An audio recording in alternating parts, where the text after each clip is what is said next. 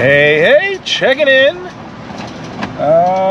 We just pulled off I-55 North. We left West Memphis, Arkansas earlier today. But I wanted to share with you guys. Now, I'm from New York. Grew up on White Castle. I know, murder burgers. Not everybody's a fan. But anyway, exit 175 is a 24-hour White Castle here. But what's impressive to me is you come off the interstate, that intersection right there, and bam, check out the parking spaces they got. What I'm talking about. They got parking spaces for rigs right here. So maybe you don't care about the White Castle, but they got other places here to eat. They got the Mickey D's, Captain D's, Home Depot if you needed to get some things, which we actually do have to stop at Home Depot. I know that is a big hit with a lot of people. That's Starbucks. A Philip 56 station. They got a Steak and Shake over there. A Fazoli's for old time people.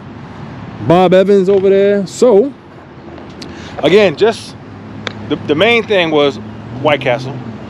I usually get my fix when I go to New York, but I guess they got it here, and we're in Missouri. Exit 175 off of 55. We'll check back in.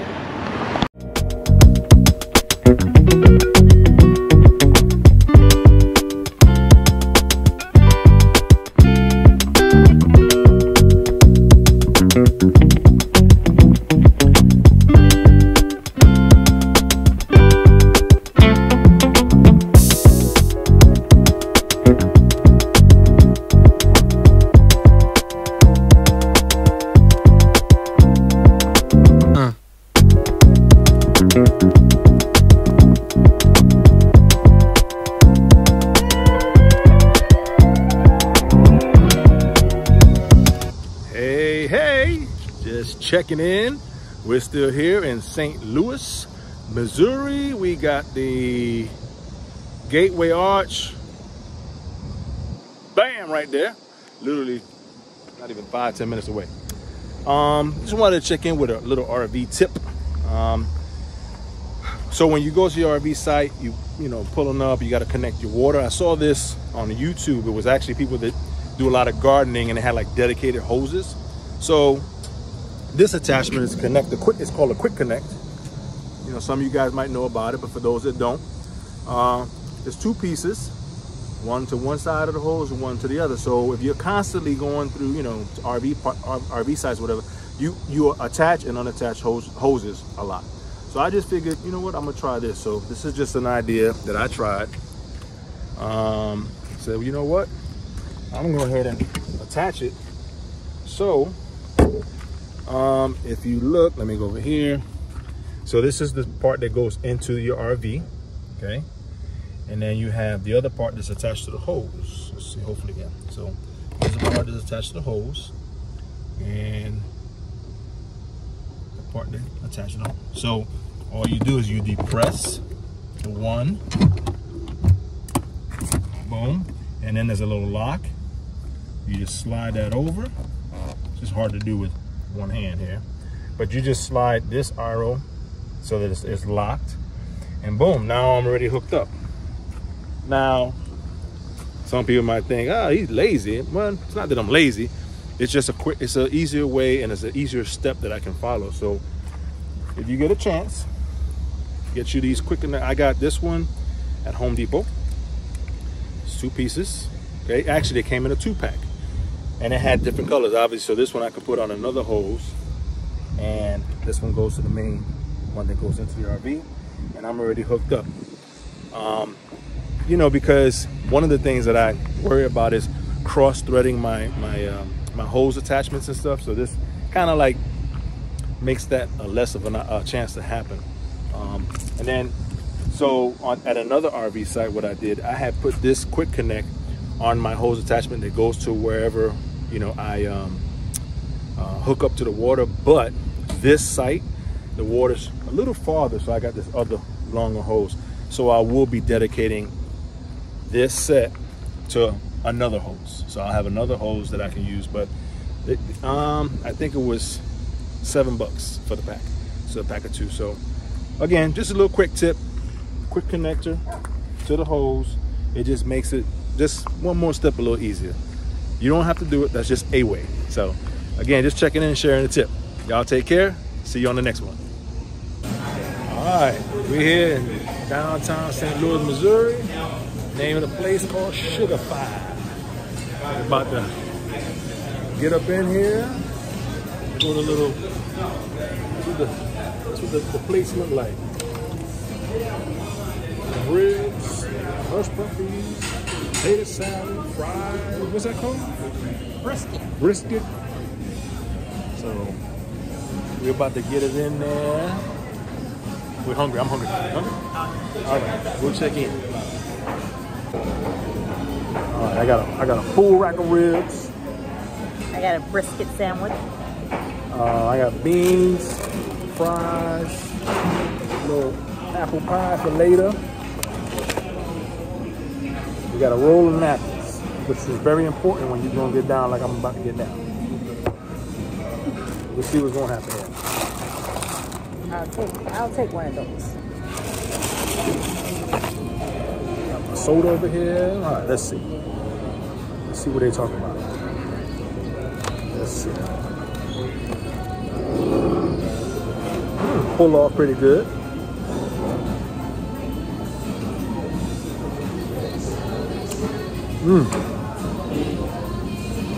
Oh yeah. How's your sandwich? That's really good.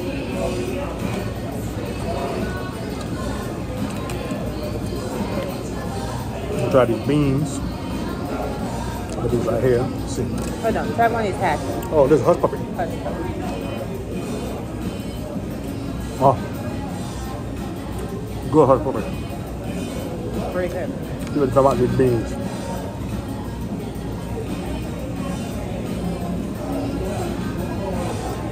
Oh yeah. Look like they got 3 different types of beans in here. They got celery, onion, look like green beans. White beans. Oh my God, delicious. Pinto beans. Looks delicious. And black eyed beans. Oh, it's off the chain. Well, take that potato sauce. You got a little potato sauce you want to try? Let's see. Put it in the frame so they can see it. That's like, I like this type of potato sauce because it's dry. I don't like wet potato. What are you talking about? You like it? It's good. It's on the sweet side. You might not like it. I don't like sweet side. You don't like sweet potato salad, but I do. It's on the southern side. But it's good. Right, well, you don't want to watch it eat all the time. So go ahead, press the button, baby. Until later.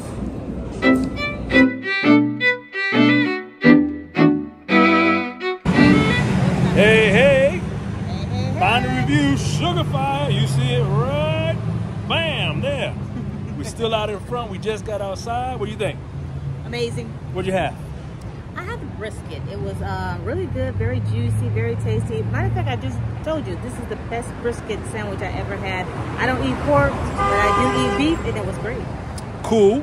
I had the full rack of ribs. Full disclosure, I only ate half. I'm gonna eat the rest later, but the beans, the fries, everything was really good, really fresh. If you're in St. Louis, Missouri, downtown area, I would suggest you come down here to Sugarfire. You won't be disappointed.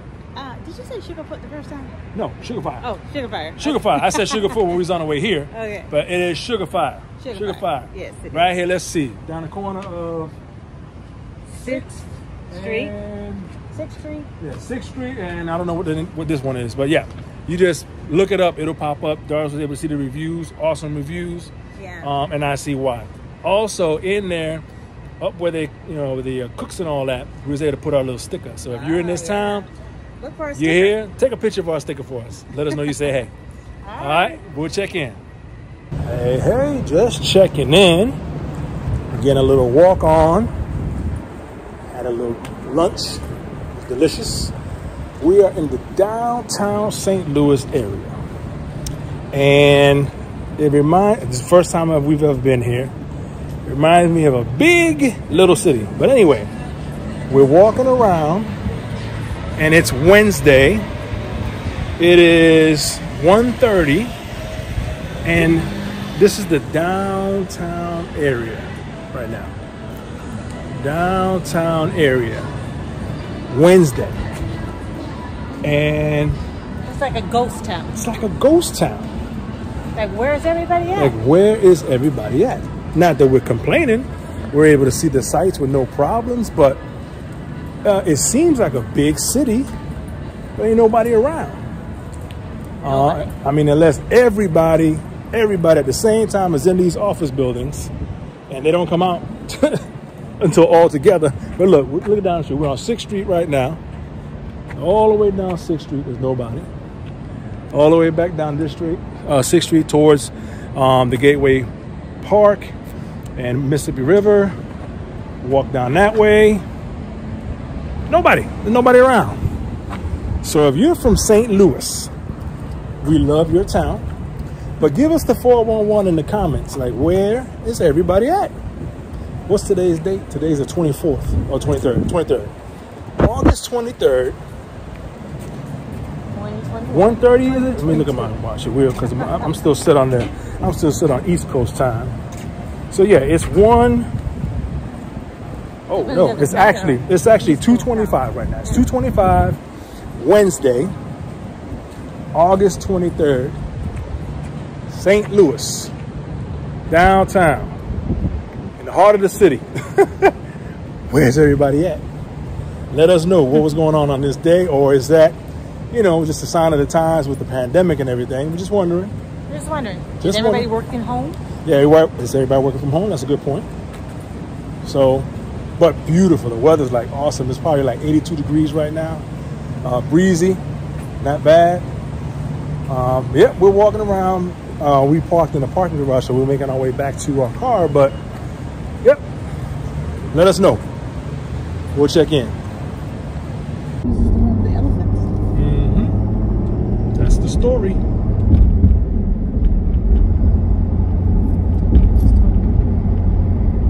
Apparently, this is the first flat iron bridge built in America. We haven't fact checked it yet. We're gonna fact check it. It's either the one. It's either this one or the one across the way.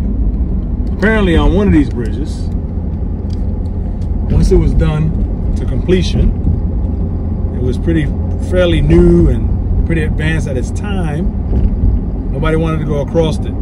They were afraid to go across it. So, I guess a circus was in town, and they sent the elephants across, and apparently that made it a good deal for everybody, and they decided to use the bridge. So I don't know if it's this one that I think it's this one that we're on, because the one across the way I just showed you seems like a railway bridge. So we will fact check it.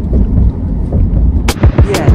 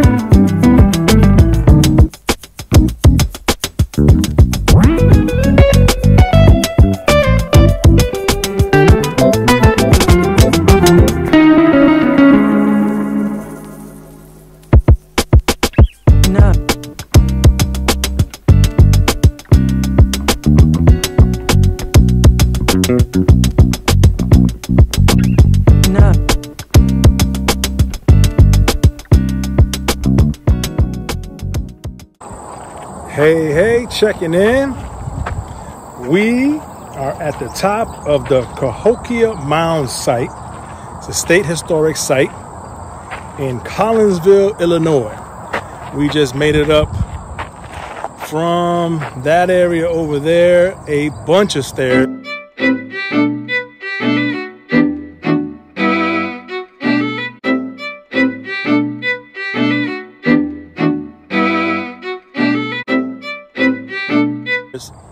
We'll get a number of how many steps that was, but from up here you can see the skyline to St. Louis and then all the surrounding area all the way around. We're pretty high. That's something else we can check to see how high we are on this highest part. Another little bonus, when we came here, didn't know anything about this place. Doris was able to look it up, and here we are at a state historic site here in Collinsville, Illinois. So just checking in, continuing to let you know what we got going on here. Yeah.